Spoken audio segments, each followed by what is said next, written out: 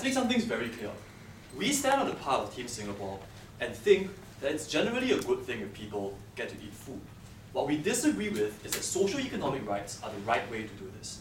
Right from the beginning of this debate, we said we want an elected legislative to pass laws like housing bills that give people houses, food bills that give people food. We don't want people fighting for this in courts because judges are unelected and it's done without the consent of the majority.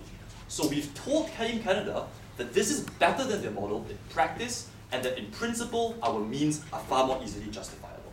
Which leads me very nicely to my 2 points of contention. First, can we do this in principle? No. Second, will this practically benefit society? No.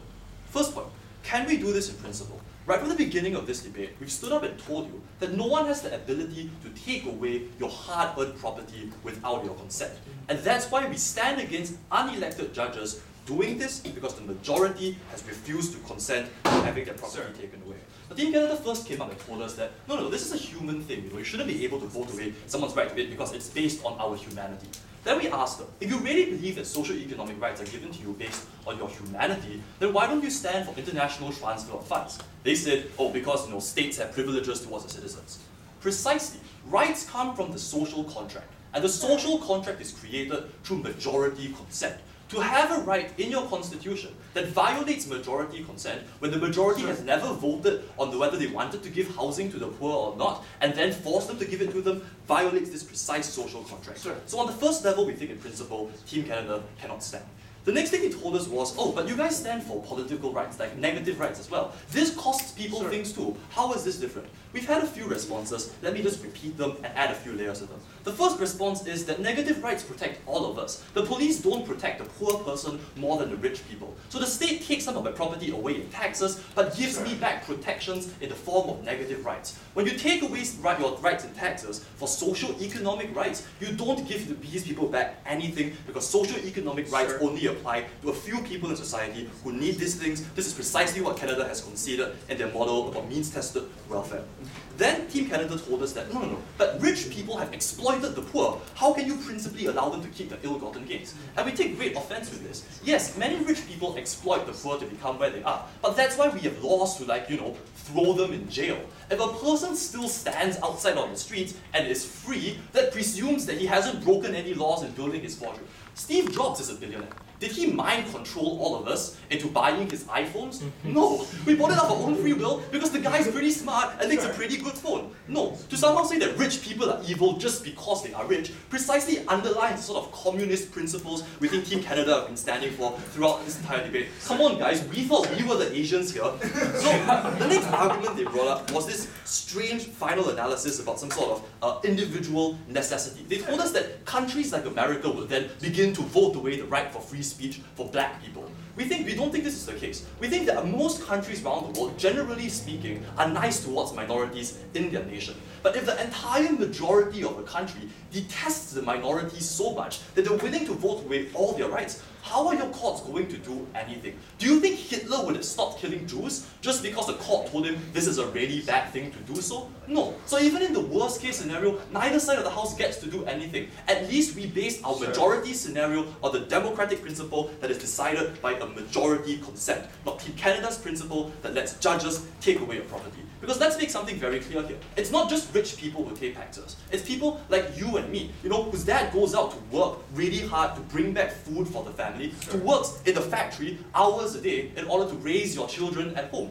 And then the government comes in and takes away his money in taxes. At least with negative rights, they can say, we are using the police and courts to protect you. But with the sort of socio-economic rights Team Canada stands for, they're literally taking away my property to give it to someone else. Now, it might be a good thing for me to give my money to someone else, but it's clearly not a legal obligation, or Team Canada would stand for international transferring of charity. So no, we don't believe the state has the ability to rob you without your consent, because that's what socio-economic rights really stand for.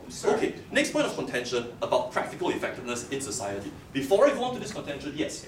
how does a poor man working to support his family not benefit from universal health care, food, water, housing, and all these services? Because these services you talk about apply to really poor people in society. I'm talking about people in the middle class who can support themselves, don't need state help, but still aren't the super rich who are the only people you think are going to be affected by your taxes. No, everyone's going to be affected by your taxes, and that brings me very nicely to my second point of contention on the practical effects this has on society. Because contrary to what Team Canada talked about, we actually stood up in our first speaker and said, come on guys, this is really bad for long-term progress. He gave you the example of Margaret Thatcher, who had to violate a few people's rights in order to bring general progress to the rest of society. She made thousands of people unemployed when she broke the strikes in the winter of discontent. But this was for the good of everyone else in Britain who could progress economically. No thank you. Their Teams Canada would refuse to let this happen because these made these rights a given. We think this is a terrible thing because sometimes for long-term progress, the needs of a few must be sacrificed for the rights of the many. They haven't responded to this point.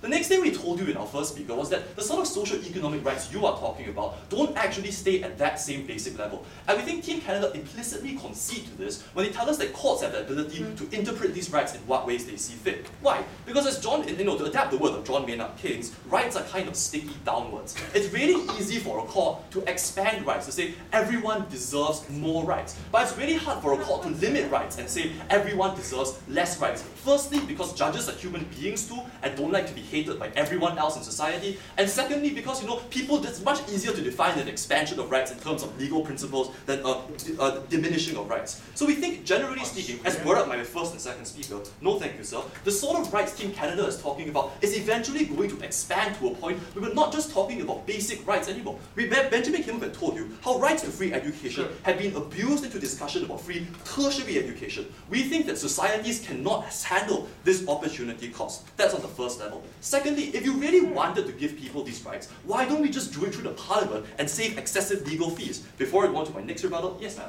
Would you let the majority, if they really wanted to, vote away individuals' right to speech and right to all the expenses that protect individuals' rights? Madam, if you had heard me earlier in my case, I told you that this is a really bad thing, but your side does nothing to solve this either, because courts can't stop genocidal maniacs from being genocidal when everyone else in society supports them. So even in this worst case scenario, we're both equally as bad, there's no difference on our side of the house. Now the final argument they raised was this point about corporations. They said, this protects individuals, not corporations, because now individuals can fight back. We don't think so. We think anything done through the judiciary inherently protects, as Team Canada have said, the minority. But which minority do judiciaries usually protect? Do they protect the poor and disenfranchised who can't hire the best lawyers? Or do they protect the richest and powerful who can hire the best lawyers and the best legal experts? Let's just use the United States of America for an example. The corporations recently won a case in the Supreme Court known as Citizens United that will allow them to give as much money to political parties as they want, even though this was opposed by the vast majority of Americans. Why? Precisely because courts are unelected and don't have to care about the needs